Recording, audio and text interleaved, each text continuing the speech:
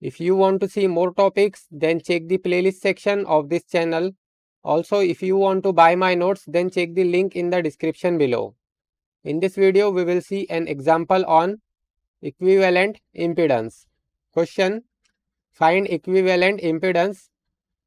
Here for this circuit, we have to find its ZEQ, that is equivalent impedance. So first of all, we will take the circuit from here. Now this circuit is in time domain format. So we will convert this into its equivalent phasor domain format. To get the answer in frequency domain form, convert it into phasor domain. Now here this 1 ohm resistance will remain same. This 3 ohm resistance will also remain same in both time domain and frequency domain. But this 3 Henry inductance will change to j omega L. So j into omega value is given in the problem. It is 1 radian per second. So 1 into inductance value is 3. So this is equal to 1 into 3. So j 3 ohm. Then 1 by 3 F farad. So 1 by 3 farad will change to 1 upon j into omega C. 1 upon j into omega value is 1 into capacitance value is 1 by 3.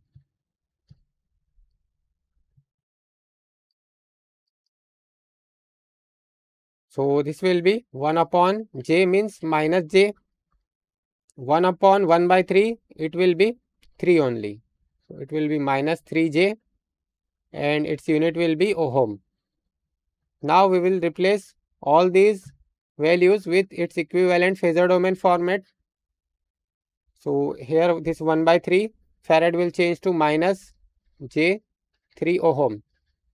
This 3 Henry will change to j 3 ohm. This 3 ohm and 1 ohm will remain same. Now here we can see these two are connected in parallel. So 3, this is 3 plus j3.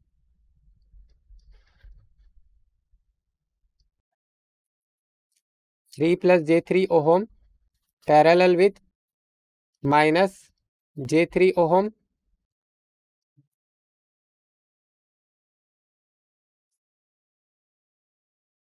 So now let's simplify this. So it will be 3 plus j3 multiplied with minus j3 divided by 3 plus j3 plus minus j3.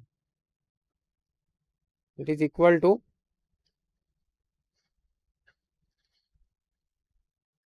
3 plus j into 3 multiplied with minus j into 3 divided by 3 plus j into 3 plus minus j into 3.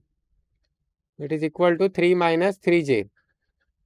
3 minus 3j and its unit will be ohm. Then these two are in series with this 1 ohm. So therefore ZEQ is equal to 1 plus this value. Let's take it from here. So 1 plus 3 is 4. 4 minus 3j. Again, to understand better, let's take this circuit from here.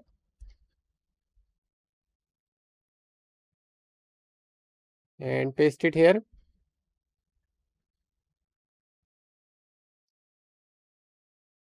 So we already got the value for this much part. It is 3 minus 3j 3 minus 3j ohm, and this is in series with this 1 ohm. So here 1 plus this value. So it is equal to 4 minus 3j and its unit will be ohm. So this is the answer of equivalent impedance in rectangular form. Now in polar form, this will be 4 minus 3 into j, shift, then 2, then 3. It is equal to 5 at an angle minus 36.86 degree, and its unit will be ohm. So this is the value of equivalent impedance, and this is how we can find it.